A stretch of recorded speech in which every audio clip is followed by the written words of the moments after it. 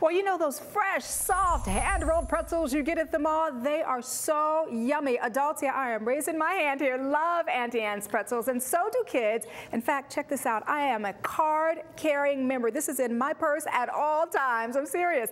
Want to learn more about soft pretzels? We have a real pretzel expert joining us on the show this morning, Michele Perella. She is a trainer at Auntie Anne's Pretzels. Morning to you, Michele. Welcome to the show. Thanks, Danielle. I'm excited to be here to show you all the products I can make with the at-home baking kit. This is going to be so much fun. Now, I know I said in the intro that you're a pretzel trainer. What exactly does that mean? What do you do? What I do is I train owners and crew members from all over the world at our Pretzel University for Auntie Anne's. Pretzel U. Yes. All right. So, you know, how do you make soft pretzels? We took a little trip to our local Auntie Anne's to learn how. Take a look. Hello, sir. Would you like a free sample? I buy one every time I'm here. They're the best pretzels. It's very good. I usually get original, no salt. They're very filling and sweet. Yeah, a lot better than buttermilk biscuits.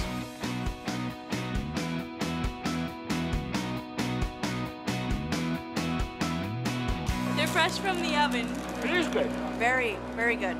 All right, so I have to tell you, that looked like a lot of fun. We're going to have a lot of fun here as well this morning. So we're going to make pretzels and pretzel-based products using a kit that you can buy right in your local grocery store, your club chain, your superstore, even Auntie Anne's pretzel stores. So Michele, show us what we have. Yes, you can make all these products in the comfort of your own kitchen. You have an at-home baking kit, and it comes with the pretzel mix. It comes with yeast, cinnamon sugar, salt, and also a packet of baking soda. I love that. All right, Yes. so give us an at-home lesson. Okay, great. Once you start making the pretzel dough, what you need is 1 1/4 cups water of warm tap water. Make sure it's warm to the touch. Because you've got to dissolve the yeast in there. Yes, and you want to let that set for a couple minutes in a large bowl. And then once that is set, then you can add the dry mix. You can knead it with your hands or start incorporating it with a spatula. And once it's incorporated, then I recommend lightly flouring the surface of your counter and putting the dough and kneading it. And I'm sure, yes. Girl, there was no kneading going on. There was beating. They were like punching that dough. But that's what made it fun for them. It's a great bonding experience to do at home. They were punching that dough. And it's educational It's educational with the yeast rising and all of that. Definitely. That is true. And once it starts getting incorporated and it's slightly tacky, then you spray a bowl and then you put the dough in it and you're going to let it rise there for 30 minutes. You have to remember that. That was so hard after 2 minutes. Mommy, is it done yet? That's like in a car ride. Are we there yet? Yes. And then once it's fully risen, you can start making basically any product you want with the dough. I love that. I love that. Yes. So we're gonna take the dough out here. So what you need is some nonstick cooking spray. Yep. Spray it on your counter. And then you're going to put the dough right down on your counter. And if you want to make official Auntie Anne's pretzels, you're going to need a pizza cutter. And you're going to cut an 8-inch 1 by 1.5 inches wide. And then how I show them at Pretzel University is a dough strip. And like you see in our stores when you're at the mall, what they do is they pick it up, they leave their left hand still, and what we tell them is like lassoing a pole with a rope. Okay. And then your right hand's going to come around, and then you make a pretzel. Come on, Michele. Now you know mine did not look like that at home. All right, for those of us novices. Right. What you can do is there is an easier way. Okay, good.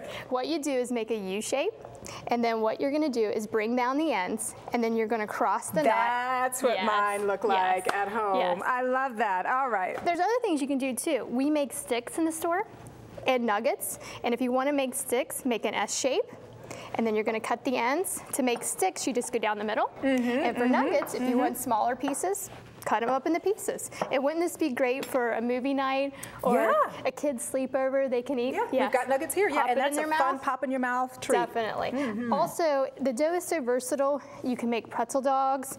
Also, they can be creative and they can make letters, animals, whatever they want. Also, what I'll do is I'll make your initials. Okay, I'll make a D. And then I'll do the K for you.